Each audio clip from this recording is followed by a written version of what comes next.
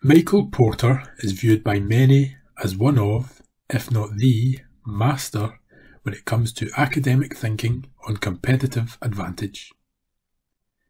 In one of the most famous and informative writings on the subject, Porter, in his book Competitive Advantage, Creating and Sustaining Superior Performance, proposes strategies for achieving competitive advantage.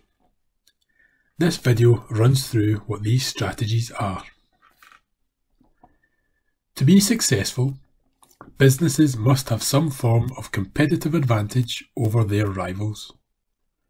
Porter describes 3 key areas where businesses may derive their competitive advantage.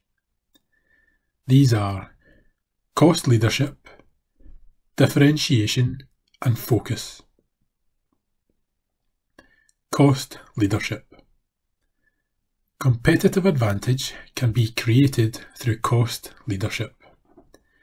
If you are able to make your business the lowest cost provider in the market, you will improve your chances of success. Having economies of scale in your production or having considerable market share allow you to achieve this.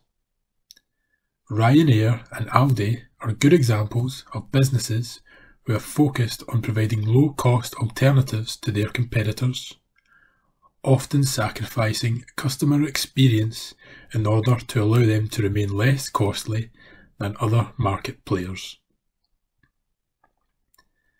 Differentiation.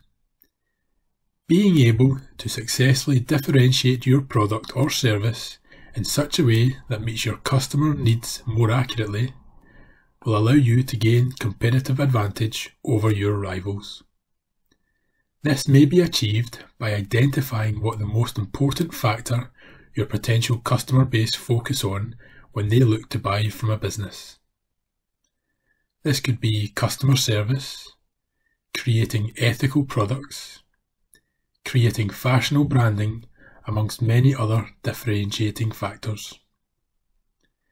Retail suppliers of electricity have sought to procure their electricity from renewable generation in recent years, believing that customers have become more environmentally conscious and may be willing to pay more money for electricity procured via solely renewable generation.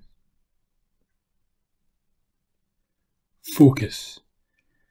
Businesses may decide to look at one particular aspect of a market, i.e., they may find a niche to focus on.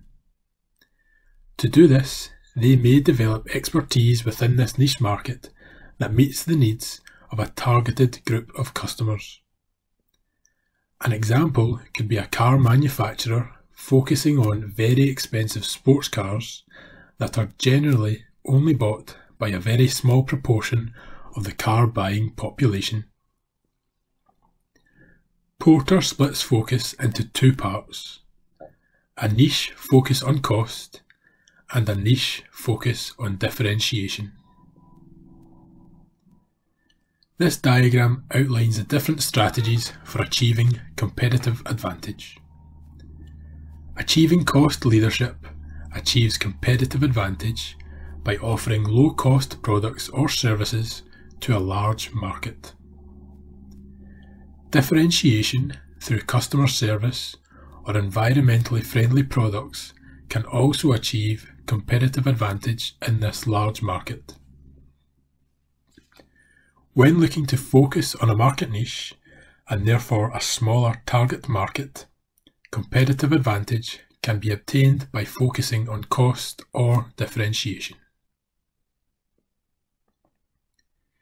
Generally, businesses will not be able to achieve all 3 avenues for competitive advantage. Some may be able to achieve 2 of the 3 strategies, however, this can be difficult. Being the cost leader in a market can prevent differentiation, as differentiation usually comes with a higher cost of production. What is important to understand is the size of your target market and understand what is important when it comes to those customers choosing to buy a product or a service.